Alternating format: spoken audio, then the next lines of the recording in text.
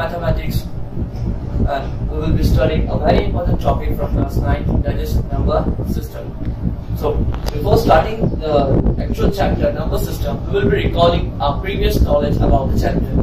Okay, so suppose we are sitting in a classroom and if I ask one of you to count the number of students in a class, naturally which number will come to your mind? Of course, you will start your counting from 1, then 2, then 3, 4 and so on. Up to infinity you can count. So like this, when we start our counting from 1, 2, 3 and 4, these numbers are called as natural numbers. These numbers are called as natural numbers. And they are denoted by a symbol and they are denoted by a symbol and. Now, other than this natural number, there was a need of some other number also. Okay, so take an example. If I ask you to move out of the class, I ask everybody of you to move out of the class. Now, how many students are left in the class? Yes, the number is 0. So there was a need of 0 also, but we always start by counting from 1, so there was no 0. Now, when we include 0 also in these numbers, that is 0, 1, 2, 3, 4 and so on up to infinity, then this number are called as whole number, because as whole means all of the things included. Okay, all the things will be included in the whole and it will be denoted by a symbol W. Now other than natural number and whole number, there was a need of some other number also. Okay, so for that, first of all we will take an example. Suppose it is a surface of a sea. Okay, and I am taking this surface of a sea as 0. Okay, all the things above it, suppose there is an aeroplane here somewhere at the height of plus 1500 meter above the sea level. Okay, an aeroplane is flying at a height of 1500 meter above the sea. Now it is a sea. Okay, and if I want to calculate the depth of a sea, so depth of the sea will be this side. Okay, the number above the 0 will be all in positive, the number below it will be negative. Okay, so I hope you have understood why we are taking these things, because there was a need of negative digits also. So when negative digits are included together with this whole numbers, they are called as integers. Now how we write them? 0, 1, 2, 3 and so on, and from here we will write -1, -2, -3 and so on. They are represented by integers are represented by a symbol Z. Now you must be wondering why they are represented by a symbol Z, because this word integer has come from the German word Zahlen. Zahlen means counting. Okay, it has come from the German word Zahlen, and the Z comes from Zahlen. Okay, so now you must have understood natural number, whole number and integer number. Now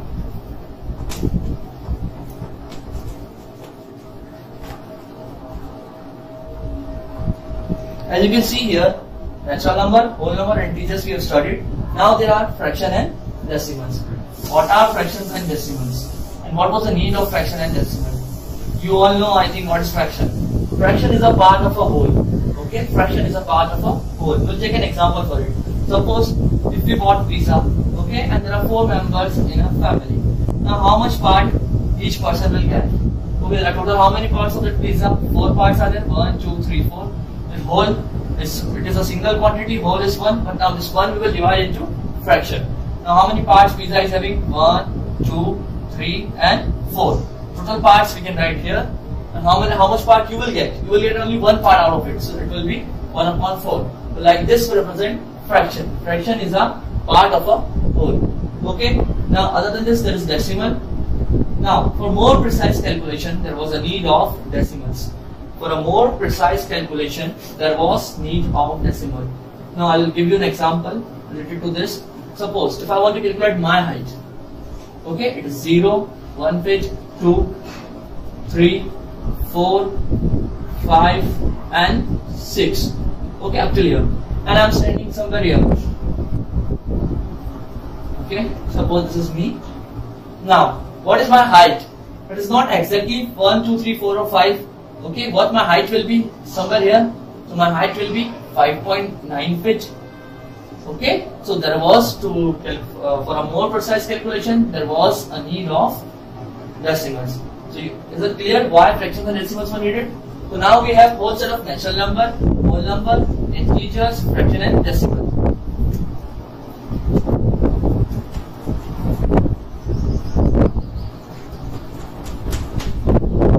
What numbers we have studied right now? We have studied natural numbers, we have studied whole numbers, we studied integers, and we have studied fraction and decimal. Fraction and decimals.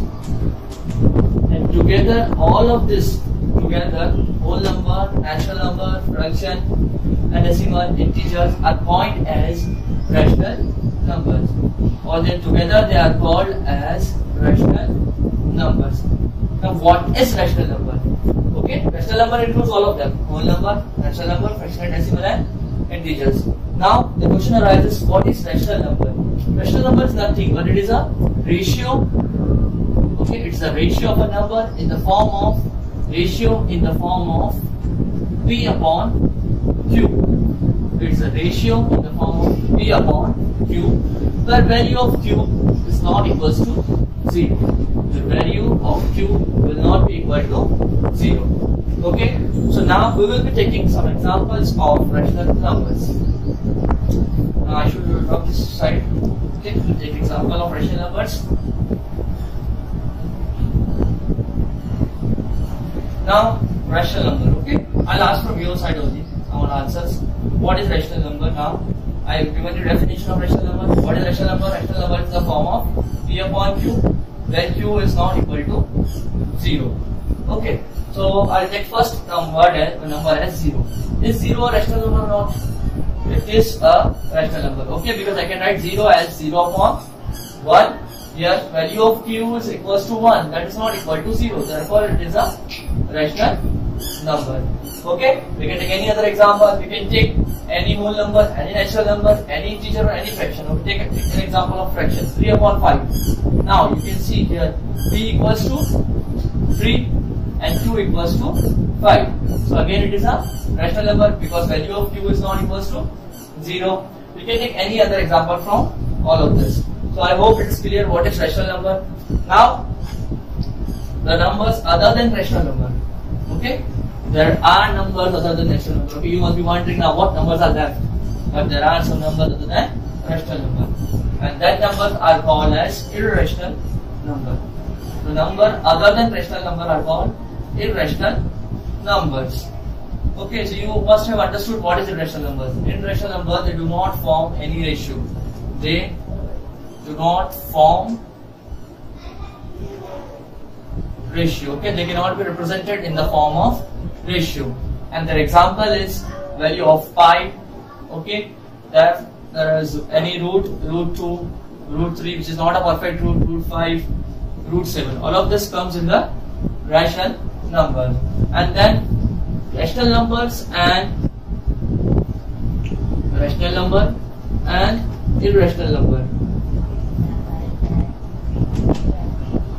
they are together called as real numbers.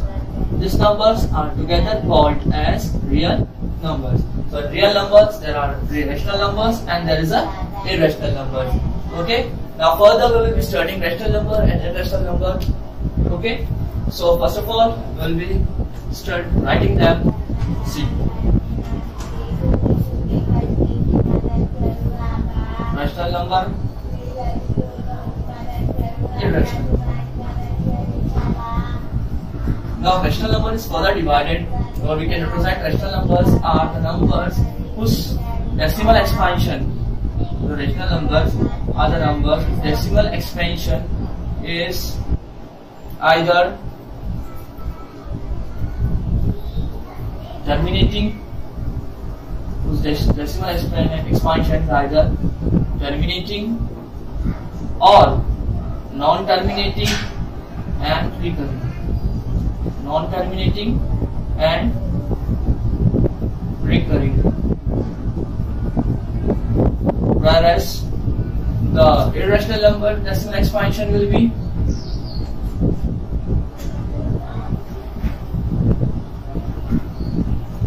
always non-terminating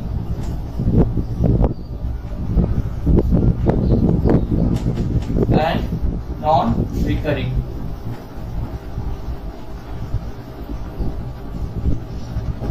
Okay, now what is meaning of terminating and non-terminating or recurring decimals? Okay, whenever we expand rational number, if we not expand, if we divide any rational number in the form and when we form in decimal form, then if the number is terminating, then it will be a rational number. If it will be non-terminating and recurring, then also it will be a rational number. But if the decimal expansion is non-terminating and non-recurring, then it will be a irrational number. So I will give you an example of rational number first.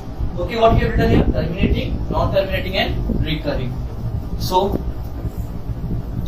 suppose I take an example that is 20 divided by 4. Okay, or I can write it as 20 upon 4. Now whether it is a rational number or an irrational number. Okay, you must have understood it is a rational number, but I will be explaining you this by decimal expansion. Okay, if I divide it, 20 divided by 4. Now we all know 4 5s are 20. Our division is over. Okay, it is terminated. Okay, the remainder came 0. Therefore, our answer will be 5. So it is a terminating number, because what is terminating? When this division will end. Okay, to a particular number the division will end. So it is ending here because we got remainder 0. Now we could not further divide it. So therefore it is a rational number. Now there was another rational number that is non-terminating and repeating. So I will take an example of 11 upon 3. Okay, we will take an example of 11 divided by 3. Now here we will be studying how it is non-terminating and then also it is a rational number. 11 upon 3.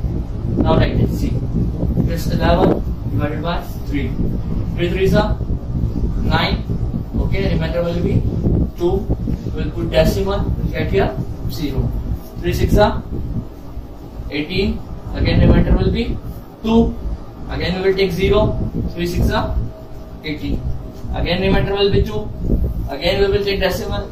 Sorry, we will take 0. Again 3 6 are 18. So is there any end to this division? There is no end to this division. Therefore it is a non-terminating number or non-terminating decimal expansion. And you can see one thing, 6 is again and again repeating itself. Okay, and it will be repeating itself again and again. For example, like 3.66 dot dot. Okay, but the 6 will continuously come again and again. So this number is non-terminating and it is repeating or recurring. That's why it is a rational number. Okay, I hope it is clear. Now we will take an example of irrational number. Okay, now for an irrational example, I gave you example of irrational number, the value of pi. Now the value of pi is represented by 22 upon 7. Though 22 upon 7 is not an exact value of pi, it is just an approx value of pi. Now we will try and expand 22 upon 7. Now pay attention. 22 divided by 7. 7 3s are 21. Okay. Now what will be the remainder? 1. We will take decimal here and then 0. 7 1s are 7. What will be the remainder? 3. Again we have to take 0. 7 4s are 28. Again that there will be 2. Again 7. We will be taking 0 here. 7 2s are 14, and we will be doing, now 6 will be left, and then this division will go on. Okay, and you can see the digits are also not repeating. So here it is a non-terminating number and it is a non-recurring also. Okay, it will not terminate and it will not repeat also. So therefore it is an irrational number. So that is the basic difference between an irrational number and a rational number. Rational number will be either terminating, okay, or it will be non-terminating and repeating. And irrational number will be always non-terminating and non-recurring, because it's the number, the decimal expansion will never end. Okay, that is non-terminating, and the digits will not repeat also. That is non-recurring. I hope you have understood what is rational number and irrational number. The next class will be further studying these numbers and the problem related to this. Thank you.